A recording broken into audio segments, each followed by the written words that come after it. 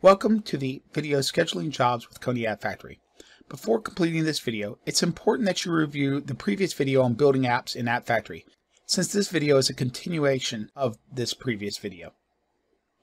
In this video, we will review how cron scheduling works and we'll schedule a job in App Factory. Let's get started. The Kony App Factory has two scheduling mechanisms you can use to plan your builds. The first mechanism uses cron format to schedule jobs. The second mechanism lets you place a watcher on your repository to detect commits to your repository and build code based on when a user commits to a branch you are watching. Now this video will focus on scheduling jobs with cron. Before we look in detail at scheduling, let's have a quick review of cron. Cron scheduling is a familiar scheduling mechanism used by Unix admins to plan jobs that need to run in a Unix environment. Cron takes 5 parameters that are highly configurable to meet your scheduling needs. And the following diagram illustrates the syntax. If I wanted to schedule a nightly build at midnight, cron easily allows me to schedule this build by setting the minutes parameter to 0 and setting the hour parameter to 0 while setting all the remaining parameters to star. The following examples show various schedules that we can set for jobs. Any schedule with commas allows you to specify multiple times for a specific job, while a dash allows you to schedule a range. Look at the second row for a typical example of running a job during the weekdays. Notice the days of the week are set to 1-5. This means that this will run on days 1, 2, 3, 4, and 5. That's Monday through Friday. Now we're going to use the cron format to schedule our jobs with the App Factory. I'm going to work with my kitchen sink app again that I've used in previous videos.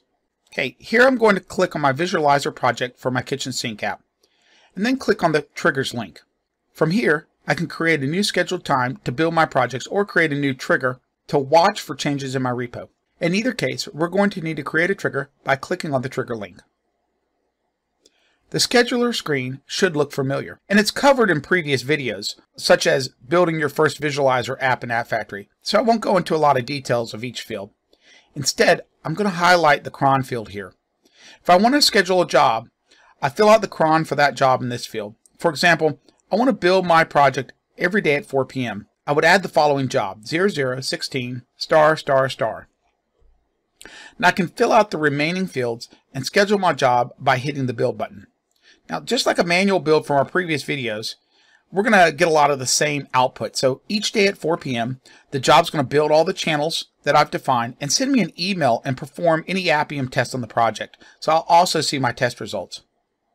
If I want to see all the jobs that I've scheduled, I simply go to my scheduled jobs link and I can check them out in my scheduler folder under my triggers. Now, if I need to delete one of these scheduled jobs, I can delete it by clicking the job and selecting delete. Okay, so here's a quick recap. In this video, we learned about cron processes and how to use cron for scheduling jobs within the App Factory.